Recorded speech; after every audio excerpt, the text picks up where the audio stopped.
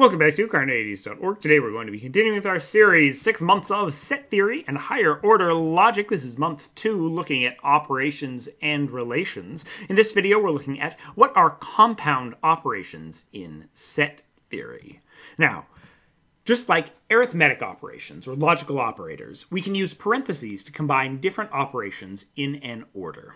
You first do the operation in the innermost parentheses, and you work your way out, just as you would in math. So, if you were given a class defined as A minus C intersection with B union with D, you would first find the difference between A and C, then you would take the intersection between that new class and B, and finally you would take the union of that new class and D. So this could be read as the class that is the union of D and the class that is the intersection of B and the difference between C and A.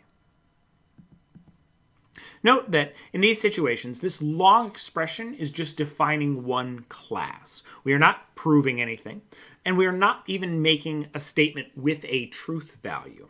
This could be part of a statement with a truth value, but because it doesn't have any logical operators telling us and, or, these kinds of things, we're not making a statement with a truth value. We're just defining one specific class or set. Here's some more examples to clarify, where A doesn't equal B, doesn't equal C, doesn't equal D, doesn't equal the null set.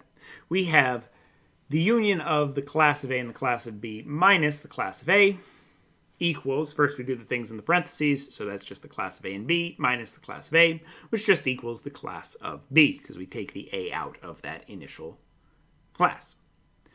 Then we have, let's say, the intersection of the difference between the class of A, B, and C and the class of C and the class of A and C.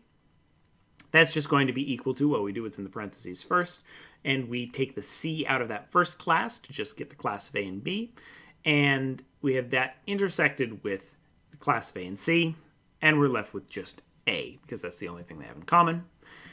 And then we have the intersection between the union of the class of A and the class of B and the union of the class of C and the class of D. We do what's in the parentheses first, so we get the intersection between the class of A and B and the class of C and D, which is just the null set because they don't share any members. Up next, we're going to take a look at the absolute union of a set as opposed to the relative union, which we've covered so far.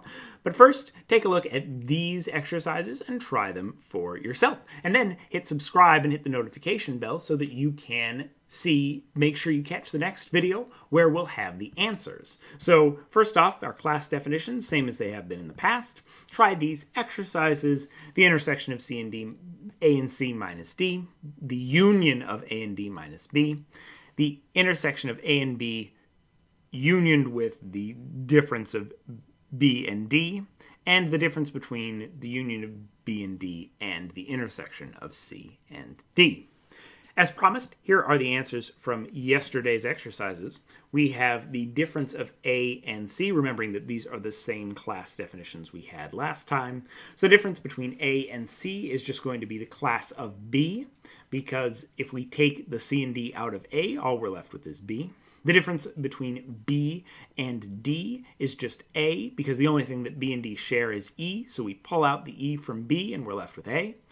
The difference between B and itself is just going to be the null set, because there are no members left once we pull all the members out of B. And similarly, the difference between C and A is going to be the null set, because since C is a subclass of A, when we take all the members of A, which are also in C, out of C, there's nothing left in C, so it's just the null set with no members. Watch this video and more here at Carneades.org, and stay tuned every single day this month for a brand new video on set theory. Stay skeptical, everybody.